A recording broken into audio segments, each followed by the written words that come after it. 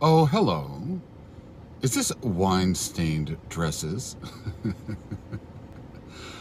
So, I'm become aware of that you have a writing group. First of all, a writing group. Love this idea.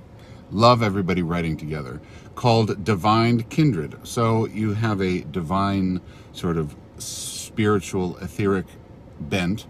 Loving it. I'm going to have to start following you guys. Don't hold me to it, but I might.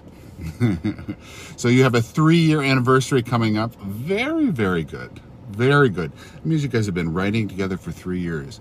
What a wonderful, especially during these COVID times, to band together, to write, create something together of spiritual value. You got the Opie seal of approval there. Keep it going. Keep it going. They say write what you know, and I know that you know a lot. So keep writing, keep creating. Don't go back and read what you read and then just keep editing it. Bad idea. Just keep creating. Find an eternal part of yourself, an eternal part of that heart chakra, that in a very limitless, grateful part of yourself. Focus on that, write from that.